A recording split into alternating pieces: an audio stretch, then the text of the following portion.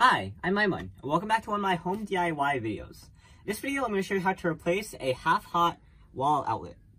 And some people might be asking, what's the big deal? I mean, it's just a wall outlet. You just replace the live and the neutral wire.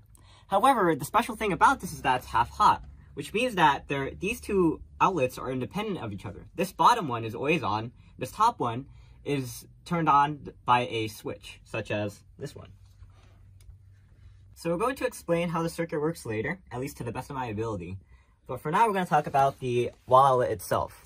So right here, we have the new wall outlet and the old wall outlet. So as you can see, just a quick glance of what they look like. When you buy a new wall outlet, you're going to see that it comes with both sides of either the neutral side or the live side connected. However, because we want these to be independent of each other, these two wires cannot be connected or they're going to short circuit. So what you can do is you can take a screwdriver, and we've already done that actually, and you can just pry out this tab. And you can see that what it looks like before you pry it out right here. So your initial worry when you're doing this might be that, what if it's connected internally? What if there's just a bridge just under this plastic? And in order to test that, what you can do is you can use a multimeter to test continuity, or ohms, I guess. And what you can do is, you'll notice that with these ones, when they have a bridge next to them, and you connect the terminals, that there is continuity detected. But after you take off the bridge, this light is a bit tricky. You can see that there's not any continuity at all. For those who don't know, when you're trying to detect continuity on a multimeter, when there's no continuity, it outputs a 1, as you can see right now. But when there is continuity, as of these two, then it puts something out less than a 1. Now, just for another demonstration, when there's no continuity, it's going to stay a 1. Alright, so now let's take a look at the wall. So if you want to know how to take off the outlet, it's the reverse of installing it. So when we install it, it's basically the reverse of that. But anyway, first off, we want to make sure that it's not live right now. And the first way you can do that is to switch off the breaker. But in order to be completely sure, what you can do is use a special tool, such as this, and this detects any, if there's any current floating around. So you can see that when it's beeping, it's detecting current, and when it's on the neutral wire, it's not detecting current. If you didn't understand, these two wires are hot wires, or they're live wires, and this white wire right here is a neutral wire. So when it detects these black or red wires, then it should be detecting power. But if it's put up to these, then it shouldn't be detecting any current. Now, keep in mind that for some houses, or some very old houses, the white wire doesn't mean neutral. It can actually mean power. So just keep that in mind. Also, if you're concerned about me dealing with electronics, please rest assured that my dad is right here. He studied electrical engineering for a while. So I'm pretty sure he's a good coach. So please rest assured. This is our breaker. Your breaker might be different, but we have everything written down. So the outlet that we're working on right now should be this breaker. So just flip that off and go back up and make sure that it's the right one. All right, so after we flip the breaker, now we're going to use the Klein tool. By the way, if I didn't mention it earlier, you should definitely get one of these. The Klein tool, it's a proximity sensor for electricity, as opposed to having to put terminals all up into the circuit, so you don't have to worry about getting electrocuted yourself. That would be quite shocking. I'm sorry about that. But right now, if we put the Klein tool up to any of the wires, you can see that it's not detecting anything. And it's not beeping. That one beep doesn't mean anything. It's just lingering. As you can see, it should be okay. Alright, so now we are doing installation, which is the reverse or removal. So basically, you want to make sure that the terminal that the screws that you're dealing with are not the current connected ones. That would go to neutral. And you're going to take one of the black or red wires and then just try to make sure that it's shaped in a U shape so that it can go under this screw. And then what you're going to do is you're going to tighten the screw on top of the wire. So let me demonstrate. We have the black wire. We're going to slide it under this wire. And of course, you want to make sure that the screws are loosened before you do that. And then you can take the screwdriver and tighten it.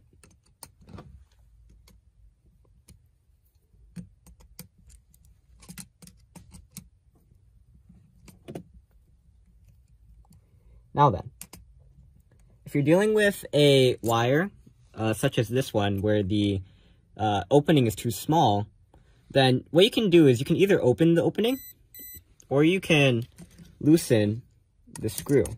Now, I think this opening that's on the wire is a bit too small for it to still fit through the screw. So what we can do is we're going to take a needle nose plier, and we're just going to open that a tiny bit up. This is really hard to bend, by the way. There we go. So now we tighten that. Alright, so we've got the live wires done. You want to make sure that when you tighten these that, first off, it's tight enough, and also that the wires make contact with the metal, of course. And after we have the live side done, we're going to turn our attention to the neutral side. So, same procedure, just... It's going to be hard to do on camera, but just slip it under the screw and tighten it. I can't see it.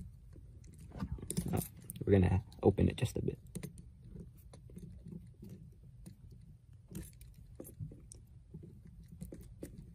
And if opening it doesn't work, then we're going to loosen the screw. But I think we have it. Okay.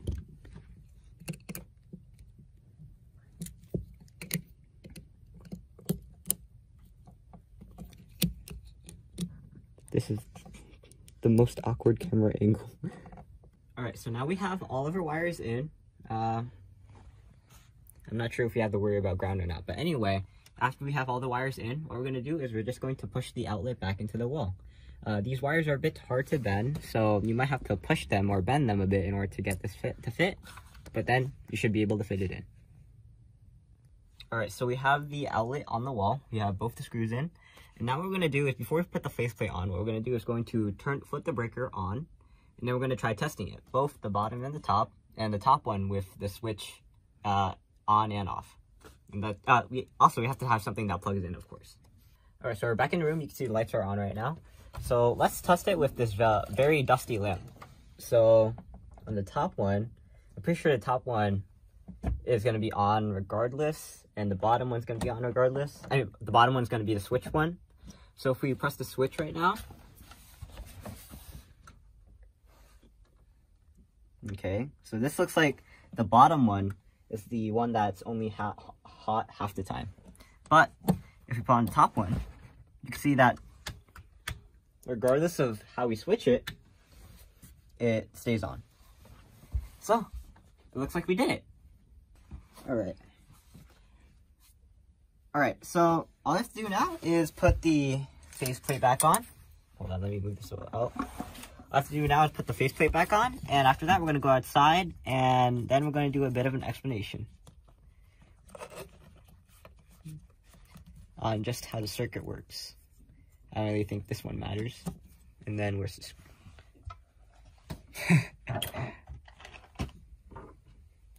Screw is right here.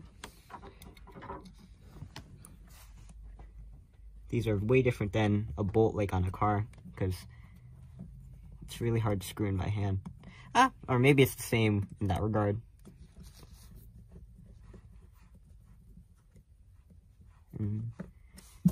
There we go. Alright, so we're back in the dining room. Please mind the mess. Except for Bella's collar. And right now I'm going to try to explain, to the best of my knowledge, I might not be truly correct, but to the best of my knowledge, how the circuit works. And if I'm wrong, please correct me in the comments, because, you know, I am a kid, and even though my dad is an electrical engineer, we still might be wrong on some aspects. So right here, we have a diagram that my dad was using to try to explain to me how the circuit worked, but I'm going to try to translate that because this diagram might look confusing to you guys. So here I have my handy dandy whiteboard, and what we're going to do is we have the wall outlet. Let's say it looks like this, and the way it works is that you have on each side there are screws. So there's a screw here, a screw here, screw here and screw here. On the right side, or your right, there's going to be the neutral wires, and on the left side, there's going to be the live wires. The live wires go back to the breaker, and the neutral wires also go back to the breaker in order to form a sort of circuit, because in order for there to be a circuit, it has to be a circle. So what happens is that basically goes from one live wire on one side of the outlet, and then it goes through whatever the appliance is, and then it goes back through to the neutral wire, back to the breaker. And the way that it's half hot, which means that the way that only they're independent, is that one of the live wires is completely unrestrained from the breaker to the outlet, but the other one goes through the switch, and then it goes to the live wire. So this switch here, I've mentioned it in my other videos, but it also goes to like the lights in the room. So this switch right here is what makes this independent from this. And then, so you can see right here, there's a break. So these two are not connected. However, as you saw when we were outlining the outlet, the neutral are connected. So that means there's only one wire, the one neutral wire going to the breaker, but there are two live wires going to the outlets. Hopefully, that cleared up what the circuitry is for the Duplex half-hot outlet. If I'm wrong, like I said before, please correct me in the comments, but I'm pretty sure that this is right. Alright, so I hope that diagram was clear. I apologize if you can see the flash in the video right now, but the next thing we're going to do is we're actually going to replace the switch. This is just a simple single pole switch, as opposed to a multiple pole switch. But anyway, our next video is going to be about how to replace this switch, and we're also going to be doing a video in the future about installing this LED light without a ballast. But that's in the far future. So for now, I'm Aiman, and thanks for watching. Please like, comment, subscribe, and look at videos on EyeOnAiman, especially the electronic videos. It's a great learning experience for me, especially from experienced electricians who tend to watch my videos and correct me on any mistakes I make. So I'll see you there, and I guess that's it. So, oh, and there's also, you might have noticed that there's security cameras in the back. So I did a few videos on these too. So if you want to go check them out, then I'll see you there. But for now, I'm Aiman and signing out. Peace.